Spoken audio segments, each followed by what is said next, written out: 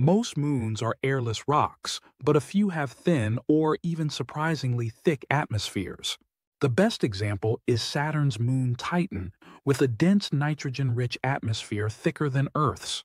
Others, like Jupiter's moon Io or Saturn's Enceladus, have wisps of gas that barely count as air. So why the difference? The key is gravity, chemistry, and activity. Bigger moons with stronger gravity can hold on to gases more easily. Titan is massive enough to keep its thick atmosphere from escaping into space. Moons with active volcanoes or icy geysers constantly vent gases, creating a temporary atmosphere. Io spews sulfur, while Enceladus sprays water vapor from underground oceans.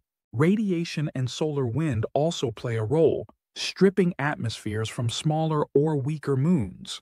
Some atmospheres are ancient leftovers, while others are replenished in real time by geological activity. These hazy blankets reveal that moons can be as dynamic and complex as planets themselves. Like and subscribe for more curious science shorts every day.